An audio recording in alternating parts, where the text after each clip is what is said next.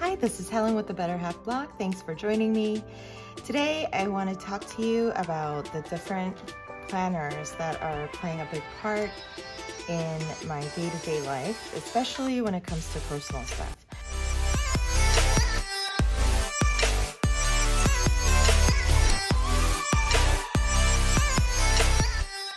When I was back at home, working from home, I was using this Hobonichi weeks for almost everything, for work and for personal.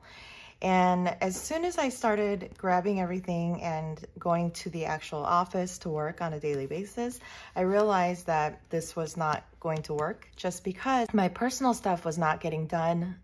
Meanwhile, all my work stuff was getting done. So I needed to put attention to personal matters because, as you know, we have 4 children and, a big household full of things to do on a daily basis. I decided I need to split the two type of planning, the work planning and the personal. And so I've soon migrated from using just one planner through the whole summer into using the work planner and then this planner. Then I realized, wow, I have my Stalogy B6 and I have been using it successfully. And this is my B6 cover right here. So let me take these out since we're gonna flip it open. So this is just like a messy planning. And if you remember beginning journey of all of the planner search and going through the different planners last year around this time, you'll remember that I was using my A5 Stalogy as kind of like my scratch paper, just brain dump and everything in between. And I remember that this played a big portion in my life. And so I soon just grabbed my Stalogy B6 that I have been kind of leaving behind during the summer and picking it back up to do its job. So let's go right into it. So starting from Hobonichi, how do I use this planner along with my B6 to get things done at my house? This is what I do. So when I go to work, I grab this planner. I don't bring this to work. Typically it stays at home. I did bring it to work a couple of times. I realized it's kind of redundant to do so because, first of all, I don't look at it because I don't have the time at work. I'm so busy working. I don't have time to check out all the little, nitty-gritty things that I have to get done at home. And so this stays at home. I grab this and I go to work. And in between work time, I go in here quickly to see, hey, what do I have to get done this week? And what is going on this month? So if I have a business trip coming up and we're talking about it at the office, I quickly go in here and I realize, okay, what are all the different dates I have set out for different things? So for example, this Miami trip, when we were talking about this in a meeting, I had to go in here real quick and look, okay, what do I have going on that weekend? Do I have time to go here? And so then I did. And so that's how I booked this trip. And so that's why this comes with me to the office. So from here, I do all my planning here. And this is kind of like my junk brain dump type of planning. And so I have everything here. And then from here, I used to use the back pages as kind of like my daily log over here and what I need to get done. But this was not doing it for me just because I don't know what it is. Do you guys have this too? If you do, answer in the comments down below. With the Hobonichi paper, I always have this feeling that I need to keep it really clean. If I get really messy, I get kind of thrown off. It's so ridiculous.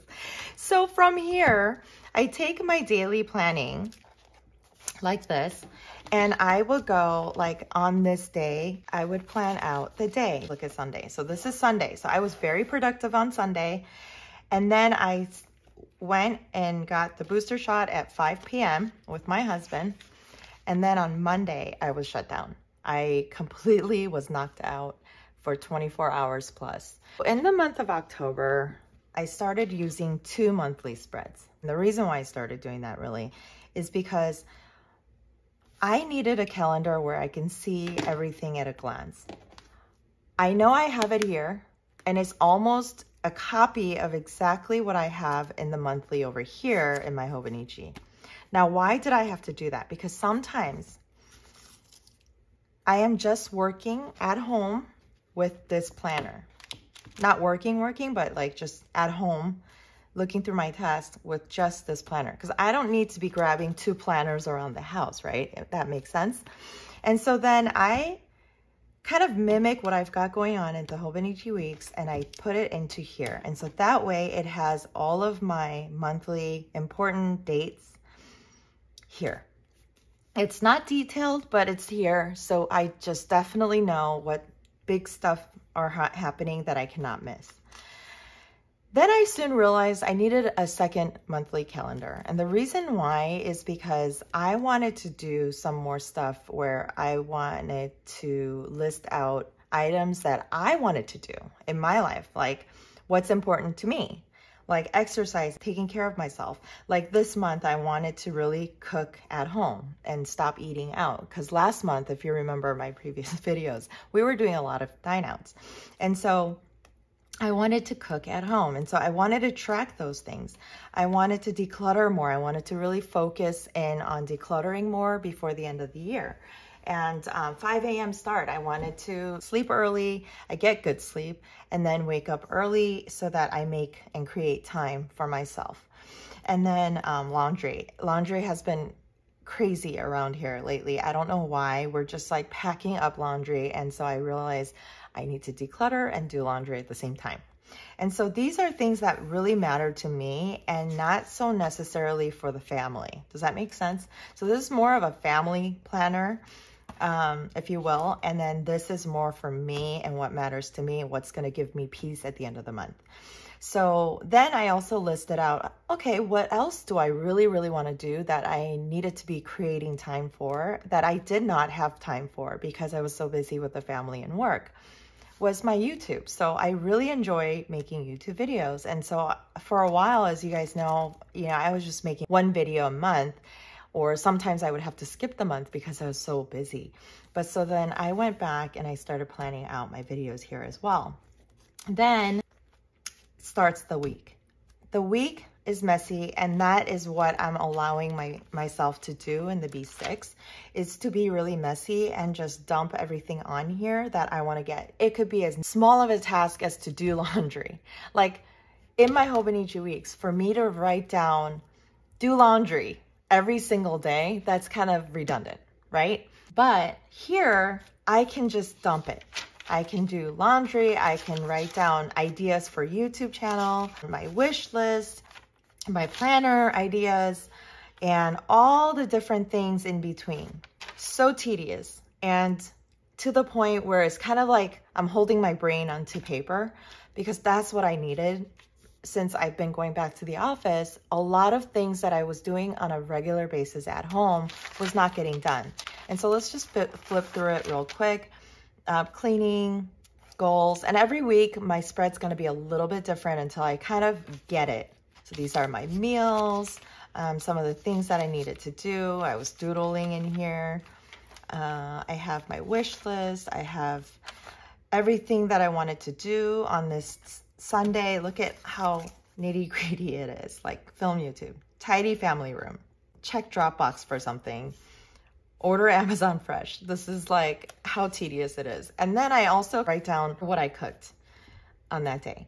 Monday, look at how messy it is. Everything that has happened is in here. It's recorded. Tuesday, Wednesday, Stalogy B6. What did I really want to do in my Stalogy B6? I was brainstorming. And then I had another weekly calendar, a little bit different here. I wanted to include cleaning, declutter, laundry, fitness tracker, meals, and then all the different things that I wanted to get done on each particular day. And then I soon realized, okay, that's not my style of planning, because I don't like to be kind of restricted as to what day I need to do certain tasks. There's a lot of things that I need to get done that are running lists, and they don't necessarily have to get done on a certain day. It just needs to get done. So if I feel like finishing everything on Monday, I can. If I want to finish on Sunday, I can. And so I didn't like this style of planning for myself particularly. And then planners in my wish list and journals for 2022. Well, currently my 2021, what I was doing, I was kind of reviewing with myself, what am I doing with all these planners and journals, all these notebooks? Am I using it correctly? Is it doing something for me, or am I doing something for them? And so I wanted to check myself with that.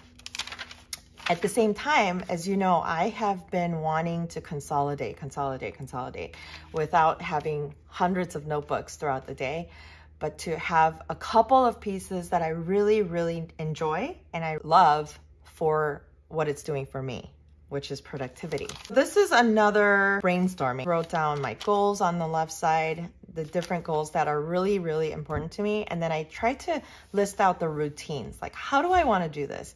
What kind of yoga classes are at what time that I can join throughout the week? What do I want to do as far as decluttering? Like, how do I want to motivate myself to declutter? Am I going to use a planner for this? Or am I going to time myself? I don't know. So I was just kind of brainstorming on this side here.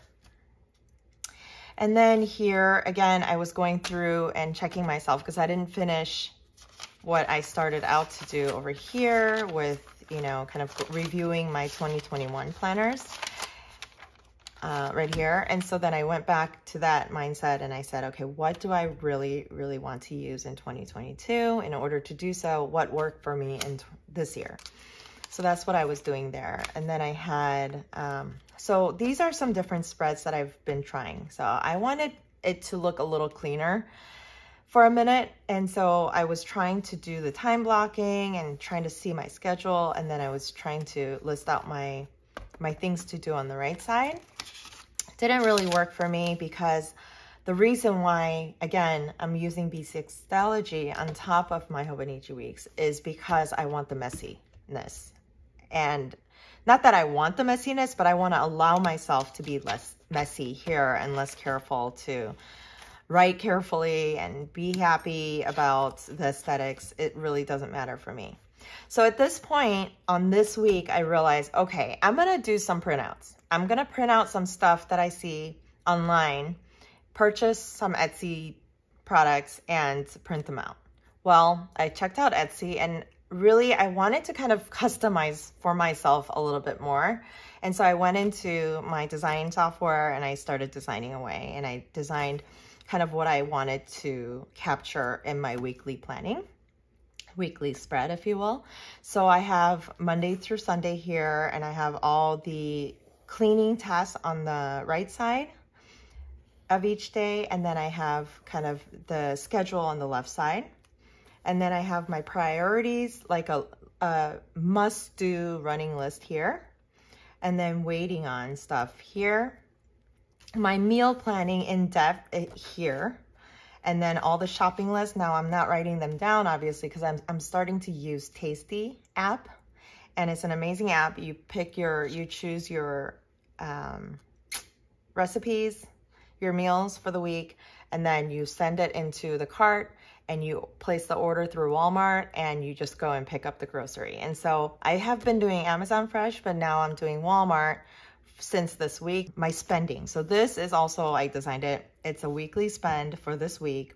And so I know, remember you guys, I was using my budget planner, my Hobonichi weeks, my budget planner with the pink color for this spending. This is all my credit card spending. And so this is where I would jot down everything. And then I would highlight it as I paid off. So for example, on this day, I paid off these 2 credit cards for the previous week's spending, and this is what I paid. And I listed out everything in categories. I don't care about the vendors at this point.